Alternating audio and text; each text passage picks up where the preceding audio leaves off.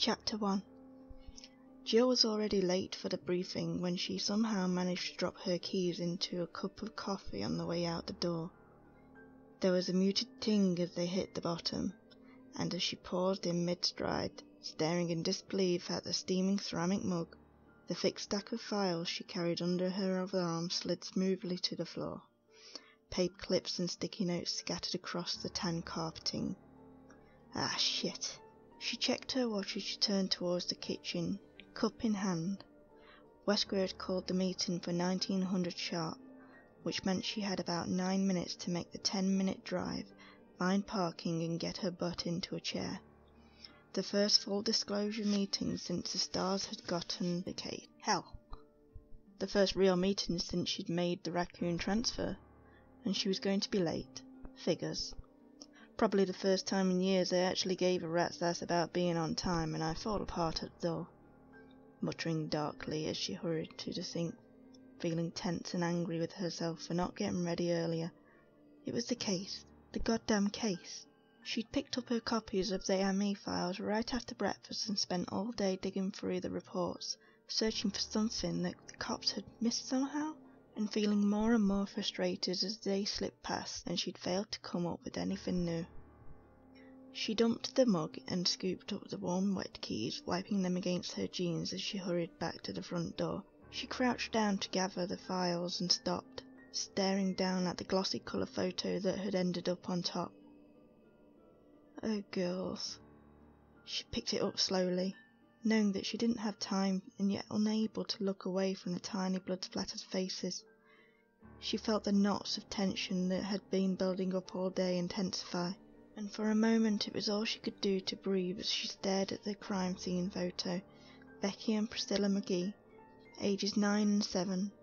She'd flipped past it earlier, telling herself there was nothing there she needed to see. But it isn't true, is it?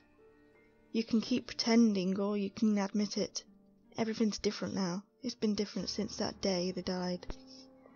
When she'd first moved to Raccoon, she'd been under a lot of stress, feeling uncertain about the transfer, not even sure if she wanted to stay with the stars. She was good at the job, but had only taken it because of Dick. After the indictment, he started to pressure her to get into another line of work. It had only taken a while, but her father was persistent, telling her again and again that one Valentine in jail was one too many, even admitting that he was wrong to raise her the way he had. With her training and background, there weren't a whole lot of options, but the stars at least appreciated her skills and didn't care how she came by them. The pay was decent, there was the element of risk she'd grown to enjoy. In retrospect, the career change had been surprisingly easy. It made Dick happy and gave her the opportunity to see how the other half lived. Still, the move had been harder on her than she'd realized. For the first time since Dick had gone inside, she'd felt truly alone, and working for the law had started to seem like a joke. The daughter of Dick Valentine, working for truth, justice, and the American way. Her promotion to the Alphas, a nice little house in the suburbs. It was crazy, and she'd been giving serious thought to just blowing out of the town, giving the whole thing up, and going back to what she'd been before. Until the 2 little girls who lived across the street had shown up on her doorstep and asked her with wide, tear-stained eyes if she was really a policeman. Their parents were at work, and they couldn't find their dog. Becky in her school dress and little Prue in her overalls, both of them sniffling and shy. The pup had been wandering through the garden only a few blocks away. No sweat, and she'd made 2 new friends, as easy as that. The sisters promptly adopted Jill, showing up after school to bring her scraggly bunches of flowers, playing in her yard on weekends, singing her endless songs they'd learned from the movies and cartoons. It wasn't like the girls had miraculously changed her outlook or taken away her loneliness, but somehow her thoughts of leaving had been put on the back burner, let alone for a while. For the first time in her 23 years, she'd started to feel like part of the community she'd lived and worked in, the change so subtle and gradual that she'd hardly noticed. 6 weeks ago, Becky and Pris had wandered away from a family picnic in Victory Park and became the first 2 victims of the psychopaths that had since terrorized an isolated city. The photo trembled slightly in her hand. sparing her nothing. Becky lying on her back, staring blindly at the sky, a gaping ragged hole in her belly. Pris was sprawled next to her, arms outstretched, chunks of flesh ripped savagely from the slender limbs. Both children had been eviscerated, dying of massive trauma before they'd bled out. If they'd screamed, no one had heard them. Enough, they are gone, but you can finally do something about it. Jill fumbled the papers back into their folder, then stepped out into the early evening, breathing deeply. The scent of freshly cut grass was heavy in the sun-warmed air. Somewhere down the street, a dog barked happily amidst the shouts of children. She hurried to the small dented grey hatchback parked by the front walk, forcing herself not to look at the silent McGee house as she started to the car and pulled away from the curb. Jill drove through the wide suburban streets of her neighbourhood, window down, pushing the speed limit but careful to watch for kids and pets. There weren't many of either around. Since the trouble had started, more and more people were keeping their children and animals indoor, even during the day. The little hatchback shuddered as she accelerated up the ramp to Highway 202, the warm, dry air whipping her long hair back from her face. It felt good, like waking up from a bad dream. She sped through the sun-dappled evening, the shadows of trees growing along across the road. Whether it was fate or just the luck of the draw, her life had been touched by what was happening in Raccoon City. She couldn't keep pretending that she was just some jaded ex-thief trying to stay out of jail, trying to toe the line to make her father happy, or that what the stars were about to do was just another job. It mattered. It mattered to her that those children were dead, and that the killers were still free to kill again. The victim files next to her fluttered slightly, the top of the folder caught by the wind, 9 restless spirits perhaps. Becky and Priscilla McGee's among them. She rested her right hand on the ruffled sheath, feeling the gentle movement, and swore to herself that no matter what it took, she was going to find out who was responsible. Whatever she'd been before, whatever she would be in the future, she had changed, and wouldn't be able to rest until these murderers of the innocent had been held accountable for their actions. "Yo, Chris!" Chris turned away from the soda machine and saw Forrest Bayer striding down the empty hall towards him, a wide grin on his tanned, boyish face. Forrest was actually a few years older than Chris, but looked like a rebellious teenager. Studded jean jacket, a tattoo of a school smoking a cigarette on his left shoulder. He was also an excellent mechanic, and one of the best shots Chris had ever seen in action. "Hey, Forrest, what's up?" Chris scooped up a can of club soda from the machine's dispenser and glanced at his watch. He still had a couple of minutes before the meeting. He smiled tiredly as Forrest stopped in front of him, blue eyes sparkling. Forrest was carrying an armful of equipment, vest, utility belt, and shoulder pack. "Wesker gave Marini the go-ahead to start the search. Bravo team's going in." Even excited Forrest Alabama's twang slowed his words to a stereotypical drawl. He dropped his stuff on one of the visitors' chairs, still grinning widely. Chris frowned. "When?" "Now. As soon as I warm up the copter." Forrest pulled the Kevlar vest on over his t-shirt as he spoke. "While you alphas sit taking notes, we're going to go and kick some cannibal ass. Nothing if not confident. Us stars. Yeah, well, just watch your ass, okay? I still think there's more going on here than a couple of slobbering nut jobs hanging around the woods." "You know it." Forrest pushed his hair back and grabbed his utility belt, obviously already focused on the mission. Chris thought about saying more, but decided against it. For all of his bravado, Forrest was a professional. He didn't need to be told to be careful. "You sure about that, Chris? You think Billy was careful enough?" Sighing inwardly, Chris slapped Forrest's shoulder lightly and headed for the ops through the doorway of the small upstairs waiting room and down the hall. He was surprised that Wesker was sending the teams in separately. Although it was standard for the less experienced stars to do the initial recon, this wasn't exactly a standard operation. The number of deaths they were dealing with alone was enough to call for more aggressive events. The fact that there were signs of organization to the murders should have brought it to AI status, and Wesker was still treating it like some kind of training run. Nobody else sees it. They didn't know Billy. Chris thought again about the late-night call he'd gotten last week from his childhood friend. He hadn't heard from Billy in a while. but knew that he'd taken to a research position within the umbrella, the pharmaceutical company that was the single biggest contributor to the economic prosperity of Raccoon City. Billy had never been the type to jump at shadows, and the terrified desperation in his voice had jolted Chris awake, filling him with deep concern. Billy had babbled that his life was in danger, that they were all in danger, begged Chris to meet him at the diner at the edge of town, and then never showed up. No one had heard from him since. Chris had run it over and over again in his mind during the sleepless nights since Billy's disappearance, trying to convince himself that there was no connection to the attacks on Raccoon, and yet was unable to shake his growing certainty that there was more going on than met the eye, and that Billy had known what it was. The cops had checked out Billy's apartment and found nothing to indicate foul play, but Chris's instincts told him that his friend was dead, and that he'd been killed by somebody who wanted to keep him from talking. And I seem to be the only one. Irons doesn't give a shit, and the team thinks I'm just torn up over the loss of my old friend. He pushed the thoughts aside as he turned a corner, his boots sending muted echoes through the second-floor corridor. He had to focus, to keep his mind on what he could do to find out why Billy had disappeared. But he was exhausted, running on a minimum of sleep and an almost constant anxiety that had plagued him since Billy's call. Maybe he was losing his perspective, his objectivity dulled by recent events. He forced himself not to think about anything at all as he neared the Star's office, determined to be clear-headed for the meeting. The buzzing fluorescence above seemed like overkill in the blazing evening light that filled the tight hallway. The Raccoon Police Building was a classic, if unconventional, piece of architecture, lots of inlaid tile and heavy wood, but it had too many windows designed to catch the sun. When he'd been a kid, the building had been the Raccoon City Hall. With the population increase a decade back, it had been renovated as a library, and 4 years ago turned into a police station.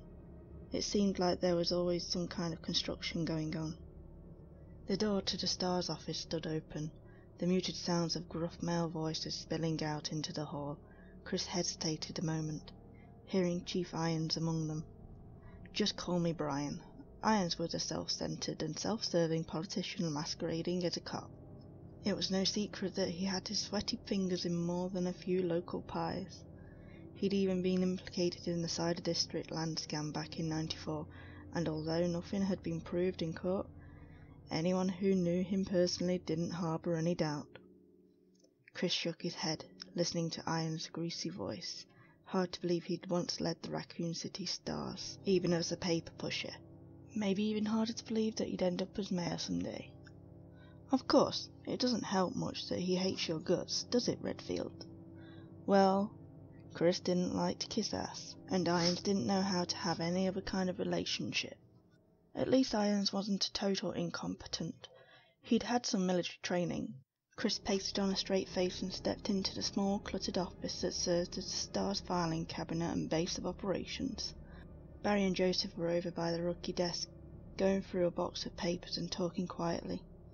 Brad Vickers, the Alpha pilot, was drinking coffee and staring at the main computer screen a few feet away, a sour expression on his mild features. Across the room, Captain Wesker was leaning back in his chair, hands behind his head, smiling blankly at something Chief Irons was telling him. Irons' bulk was leaned against Wesker's desk, one pudgy hand brushing at his carefully groomed moustache as he spoke.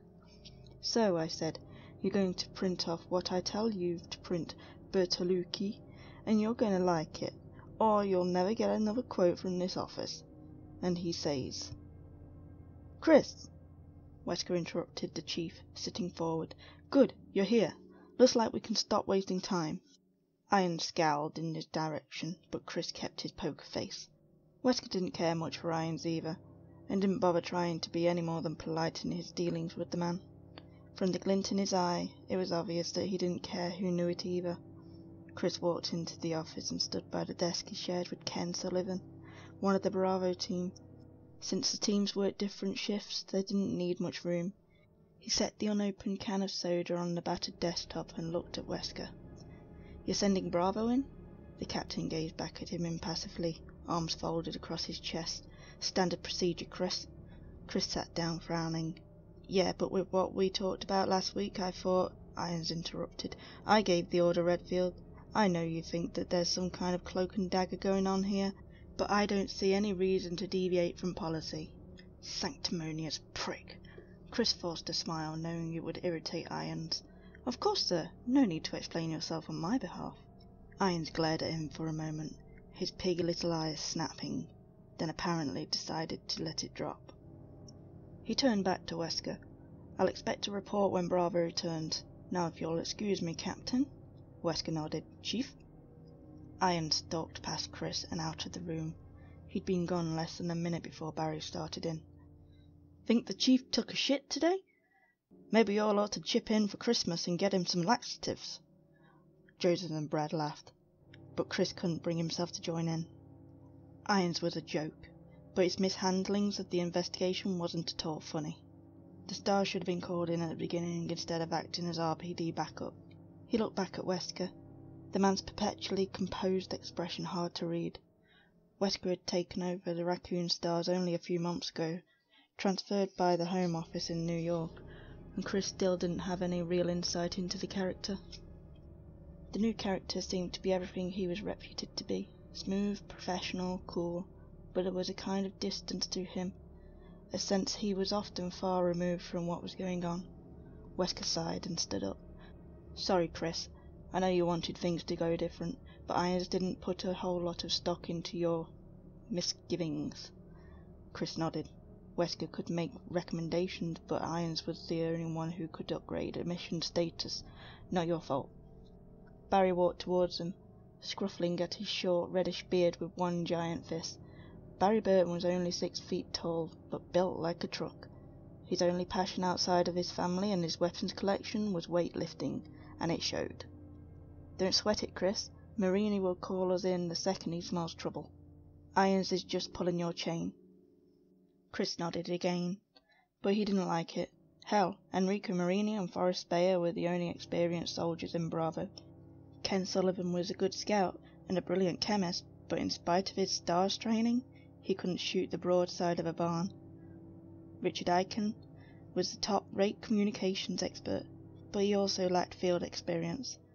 Rounding out was Rebecca Chambers, who'd only been with STARS for 3 weeks, supposed to be some kind of medical genius.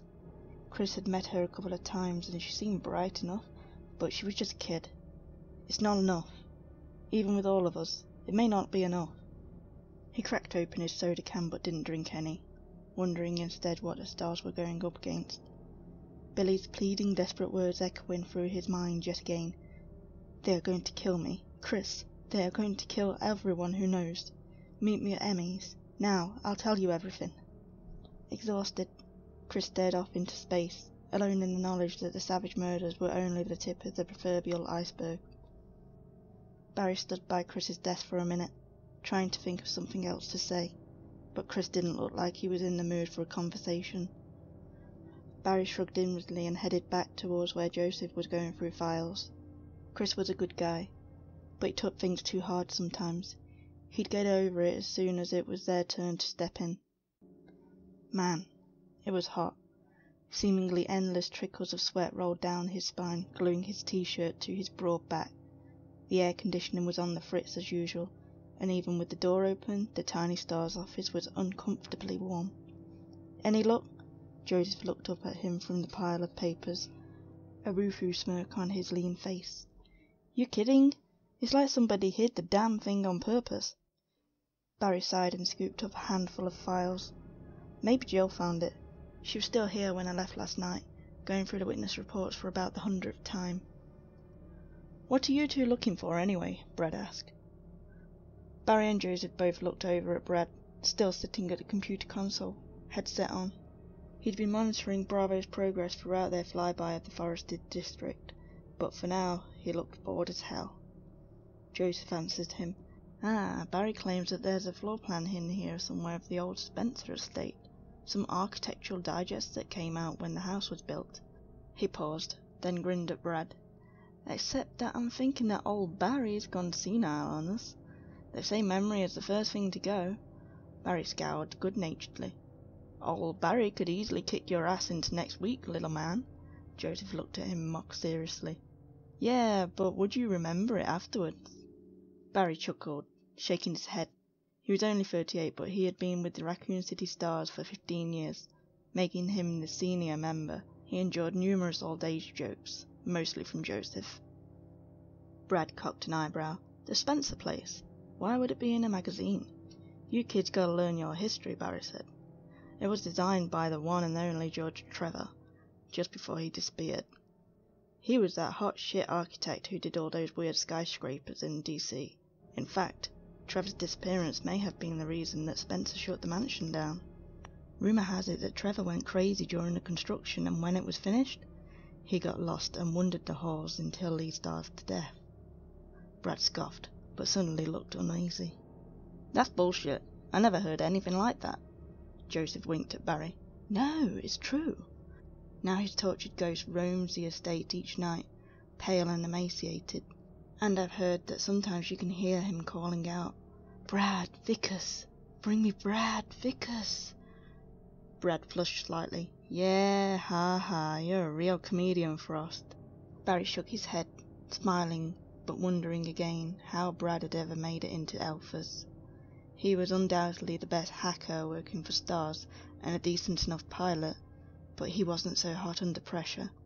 Joseph had taken to calling him Chicken Heart Vickers when he wasn't around, and while the Stars generally stuck up for one another, no one disagreed with Joseph's statement. So is that why Spencer shut it down? Brad addressed this to Barry, his cheeks still red. Barry shrugged. I doubt it. It was supposed to be some kind of top guest house for Umbrella's top execs. Trevor did disappear right about the time of completion, but Spencer was wacko anyway. He decided to move Umbrella's headquarters to Europe, I forget where exactly, and just boarded up the mansion. Probably a couple of $1,000,000 straight into the crapper. Joseph sneered. Right. Like Umbrella would suffer. True enough. Spencer may have been crazy, but he'd had enough money and business savvy to hire the right people. Umbrella was one of the biggest medical research and pharmaceutical companies on the planet. Even 30 years ago, the loss of a few $1,000,000 probably hadn't hurt. Anyway, Joseph went on, the Umbrella people told Irons that they'd sent someone out to check the place over, and that it was secure, no break-ins. So why look for blueprints? Brad asked. It was Chris who answered, startling Barry. He'd walked back to join them, his youthful face fixed with a sudden intensity that almost bordered on obsessive. Because it's the only place in the woods that hasn't been checked over by the police, and it's practically in the middle of the crime scenes. And because you can't always trust what people say. Brad frowned. But if Umbrella sent somebody out... Whatever Chris was going to say in response was cut short by Wesker's smooth voice rising from the front of the room. All right, people. Since it appears that Miss Valentine isn't planning on joining us, why don't we get on with this?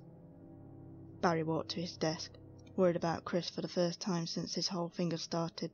He'd recruited the younger man for the Stars a few years back thanks to a chance encounter in a local gun shop.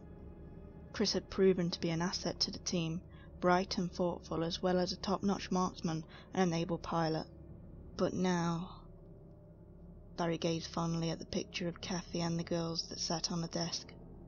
Chris's obsession with the murders in Raccoon was understandable, particularly since his friend had disappeared. Nobody in the town wanted to see another life lost. Barry had a family and was as determined as anybody else on the team to stop the killers, but Chris's relentless suspicion had gone a little overboard. What had he meant by that? You can't always trust what people say. Either that Umbrella was lying, or Chief Irons was. Ridiculous. Umbrella's branch chemical plant and administrative buildings on the outskirts of town supplied 3/4 of the jobs in Raccoon City. It would be counterproductive for them to lie. Besides, Umbrella's integrity was at least as solid as any other major corporation's. Maybe some industrial espionage, but medical secret swapping was a far cry from murder. And Chief Irons, though a fat Weasley blowhard, wasn't the kind to get his hands any dirtier than they'd get accepting illegal campaign funds. The guy wanted to be mayor, for Christ's sake. Barry's gaze lingered on the picture of his family a moment longer before he turned his chair around to face Wesker's desk, and he suddenly realized that he wanted Chris to be wrong. Whatever was going on in Raccoon City, that kind of vicious brutality couldn't be planned, and that meant... Barry didn't know what it meant. He sighed and waited for the meeting to begin.